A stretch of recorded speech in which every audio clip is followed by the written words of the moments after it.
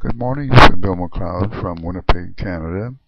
I'm bringing a message on the subject of our last enemy, death. The Bible speaks hundreds of times of death in various ways, murder, war, natural deaths, all this sort of thing. It's mentioned hundreds and hundreds of times. But there's one verse, especially in Hebrews chapter 9, that says, "It is appointed." Now, this appointment is by God himself, so you can't escape it. "It is appointed unto men once to die, but after this, the judgment." And so Paul tells us in Romans 14 that every one of us should give account of himself to God someday. Every knee will bow, every tongue will confess. And they will be standing naked before God. Nobody to help us, no judge, nobody to help us in the sense of a lawyer, an advocate. We stand before God just as we are. Well, death is an enemy, and yet it's a friend at the same time. We understand that too, because the Bible makes it plain both ways. 1 Samuel 15:32 speaks about the bitterness of death. The bitterness of death. It is bitter to have to die when you've never experienced this before, and it's sort of in the sense of leap into the unknown, and yet it's not really that for a Christian believer, because we've known the Lord for years perhaps, and we know where we're going and why we're going, and we're praising him. 1 Corinthians 15:26 is the verse that speaks about death being our last enemy. At one time, according to Hebrews 2:14, Satan had the power of death, but Christ came and defeated Satan when he died on the cross and rose from the dead. And Satan doesn't have that power now. We read rather in Revelation 1:18 that Christ Jesus now has the keys of hell and of death, and we ought to thank God for that. He has the keys. Well, we have a prophecy in Isaiah 25:8 that death one day would be swallowed up in victory. And that prophecy was uttered some 700 years before Christ came through the great prophet Isaiah. And no doubt in the centuries that followed, people were hoping it might happen in their day. Well, it happened in the days when Christ was here on earth. We know that. Death was swallowed up in victory by his death on the cross. There was another prophecy, Hosea 13:14, where God said, "I will ransom them from the power of the grave." That was another wonderful thought. Then Psalm 49:15, "God will redeem my soul from the power of the grave." So these predictions, and there were others besides, created hope in people's hearts that someday death would be defeated somehow. Nobody had even the slightest idea as to how or when, until the Lord Jesus came. And he said, "I am the resurrection and the life. He that believes in me, though he were dead, yet shall he live, and whosoever lives and believes in me shall never die." Then he asked this question, do you believe this? I think he's asking us the same question today. Do you believe this? You're listening to this message. Do you believe this? That Christ is the resurrection? You see, if you have the Lord Jesus Christ living within you, you have the resurrection within you, because he is the resurrection. He never explained resurrection, at least, and not perhaps as completely as we would like it to be explained. Paul said much about 1 Corinthians 15. Other places, of course, refer to it, and all of that. But we'd like to know more about it if we possibly could. In any case, Christ has the keys of hell and of death, and we don't need to fear death any longer if we have feared death in the past, because Christ has that power. He has the keys. Well, Psalm 73:24, "Thou shalt guide me with your counsel, and afterward receive me to glory." And that's a short biography of all of our lives as Christian believers. He'll guide us with his counsel. His counsel, but in Psalm 119 it says, "God's testimonies are our counsel," or "the men of my counsel," I think the marginal reading puts it. So we do have counselors. He guides us with his counsel, and afterwards receives us up to glory. Thank God for this. Then in Proverbs 12:28 it says, "In the way of righteousness is life, and in the pathway thereof there is no death." There is no death. Does this mean we wouldn't die? Well, physically we die, but in some respects there's no death if you're walking in the way of righteousness, that is, in the way of God.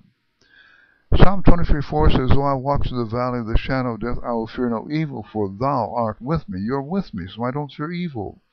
Even in the time of death, facing death, knowing it's coming shortly, we fear no evil because God is with us, and He has the keys of death.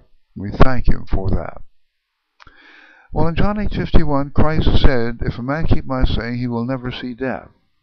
Now, He couldn't have meant physical death, because we keep the sayings of Christ, we still die physically. He must have had something else in mind. There's something else in mind, would be this. The Bible speaks about the second death. The second death. And the second death is described as being the lake of fire. So we die physically, yes, but we don't ever experience the second death, being cast into the lake of fire, if we're born again by the power of God. So if a man keep my saying, he'll never see the second death. 2 Timothy 1:10 says, Christ has abolished death and has brought life and immortality to light through the gospel. He's abolished death. Don't we die physically? Yes, we do. Well, in what sense then has He abolished death? Well, here again, we have the second death in mind. It must be. There's no other way we can explain this. And we'll never see the second death, because we have believed in the Lord Jesus Christ, and He has the keys of hell and of death, and so we're His child forever. And then Hebrews 2:9 says, Christ has tasted death for every man. Well, if He tasted death for me, why do I have to taste death too? Well, again, it's not physical death He's talking about here. It's the second death, and Christ tasted that when He died on the cross. When God forsook Him, Christ experienced what every sinner in hell will experience someday, being separated forever from God. But the fear of death is being removed by Christ in Hebrews 2:14 and 15, and He came. And for as much as the children are partakers of flesh and blood, He also Himself likewise took part of the same, so that through death He might destroy him that had the power of death, that is the devil, and deliver them, who through fear of death were all their lifetime subject to bondage. Are you subject to the bondage, the fear of death? You shouldn't be. It probably means you're not born again. You've never received Christ into your heart. You need to do that. You can do that even now. Just, whosoever shall call on the name of the Lord shall be saved. You don't have to pray a pretty prayer, poetic prayer. Just call. Ask Him to save you through His precious blood, and He will do that. Okay, so keep in mind that Jesus now has the keys of hell and death. Hebrews 2:14 says Jesus has destroyed him, the devil, that had the power of death, and that's gone. In 1 Corinthians 3:22 and 3, death is presented as a gift from God. Let no man glory in men, for all things are yours, whether Paul or Apollos or Peter or the world or life or death, or things present or things to come, all are yours, and you are Christ, and Christ is God's. So their death is presented as a gift from God. And it really is, because as Paul said, to depart and be with Christ is far better. 1 Corinthians 15:56 and 7 reminds us that the sting of death is sin, and the strength of the power of sin is the law, but thanks be to God. He's removed that sting by being stung to death Himself on the cross for our sins and by our sins.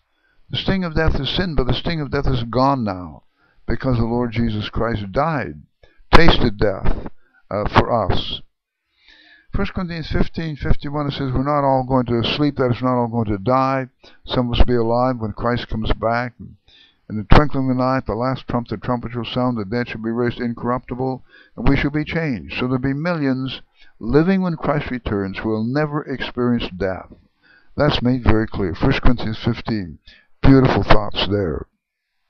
We're going to be equal to the angels, according to Luke 20:36. In the next life, there won't be marrying. We'll be equal to the angels. That's a mighty, I think, a very powerful statement. Equal to the angels? Wow. Luke 16:22. We have a man who died, and he was carried by the angels into Abraham's bosom. How would you like to have angels for pallbearers when you die? I don't care who carries my body, because that's not me. That's just my body. That's the carcass I had. That's the little house I lived in for some years. Now I'm free from that prison, and I'm carried by the angels. I'm sure if one man was carried by the angels, it'll be true of all believers. And so we thank God for that. Carried by the angels. That's a wonderful thought. Psalm 90:10 says, life is soon cut off and we fly away. We can't get away. Remember, it's appointed unto men once to die, but after this a judgment. Who shall separate from the love of God? That question is asked and answered in Romans 8:35-39. There is nothing can ever separate a believer from the love of God. You're His child forever. We are in the hand of Christ, whose hand is in the hand of God, and forever His. Nothing, nobody can ever separate us from the love of God, which is in Christ Jesus our Lord. Luke chapter 9:27-35, we have Moses and Elijah on the Mount of Transfiguration. Now Moses died and God buried him. Satan tried to get his body after he died, but Michael defeated Satan, and that never happened. But when he appeared on the Mount of Transfiguration, as far as we know, there was no difference between him and Elijah, who never died. Elijah was caught up to heaven in a whirlwind, as we know, a flaming chariot. And yet there the two of them were. And the apostles who were there, they instinctively knew who they were. We didn't need an introduction. They just knew who Moses was, who Elijah was. We are told, certainly, that in 2 Corinthians 5, that if our earthly house of this tabernacle were dissolved, we have a building of God, a house not made with hands, eternal in the heavens. Now, we mentioned the second death a number of times. Here are some scriptures you might look up. Revelation 2:11, chapter 20, verse 6, chapter 21, verse 8. And it's made quite clear there that the second death is a lake of fire. No believer in Christ will ever experience the second death. That's been taken care of. Christ died that we might not die. He tasted death for you and me. So we would never taste death. That is the second death. So Revelation 12:11 says, of believers they overcame Satan by three things: the blood of the Lamb, the word of their testimony, and they loved not their lives unto the death. Have you ever looked at that carefully? The blood of the Lamb. There's no other way. There's no salvation apart from the blood that Jesus shed. Unto him that loved us and washed us from our sins in his own blood. So we read in Revelation chapter 1. The blood of Jesus Christ, his Son, cleanses us from all sin. There's no salvation apart from blood. Leviticus 17 tells us that God gave blood for the soul, to cover the soul, to make an atonement for our sins. And so we have to keep this in mind clearly. They overcame Satan by the blood of the Lamb. I notice in some liberalistic churches, in their hymn books, they've taken out all references to the blood of Christ out of the songbook. I'm not surprised, because they're not preaching the gospel of Christ, and I'm not surprised to find that they take all reference to the blood away, because that's what Satan would have us do. He hates the doctrine of the blood. And then the word of their testimony. You know, if you are a Christian and you're not testifying for Christ, then you're not going to have much victory over Satan. You're going to fall again and again. You have to learn how to speak up. Christ said, if you're ashamed of me, my word, I'll be ashamed of you when I return. Now, don't run that risk. Witness for Christ whenever you can. Ask God to give you strength every day. And then the third thing was this: we're not to love our lives unto the death. Now, it's a peculiar statement by Christ in Luke 14:26 that we're supposed to hate our family and our loved ones and ourselves. What does he mean by hating our loved ones and our family? We have to turn over to Genesis 29, because you remember that Jacob had two wives, Rachel and Leah, and it says that he loved Rachel more than he loved Leah. The Bible says when God saw that Leah was hated, he did something about it. Well, she wasn't hated, but she wasn't loved. She wasn't the first love that Jacob had. So when he's talking about us hating, he's talking about us hating in that sense. You know, Scripture describes or interprets Scripture, and we find that in this particular case. So, all right. Genesis 29:30, verse 3. When he saw that Leah was hated, then he gave her many children, and Rachel had a hard time because she had none. At that point, she did have later on. Thank God for that. Well, so we see to depart, Philippians 1:10-3, to depart and be with Christ is, the Bible says, far better. Far better. Not just better, but far better. Matthew 22, 31, 32, the Lord Jesus referred to the Old Testament. He quoted this where God said, I am, not I was, not I will be. I am the God of Abraham, Isaac, and Jacob. And so he said that because they were not lying dead in the graves. They were already in the glory of God, in the presence of God. Their soul was with God. Your body's in the grave. Your soul is with God. You are with God. You've got to keep this in mind.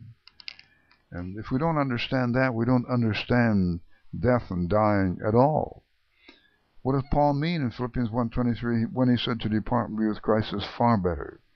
Well, it's not far better if I'm still dead somewhere. I'm lying in the grave somewhere. And there are people who claim to be Christians who believe that. To depart and be with Christ is far better. Far better. So I'm alive, and like Abraham, Isaac, and Jacob, they were all alive. God said, I am the God. I'm not I was, not I shall be, but I am the God of Abraham, Isaac, and Jacob. This is the truth we need to understand clearly.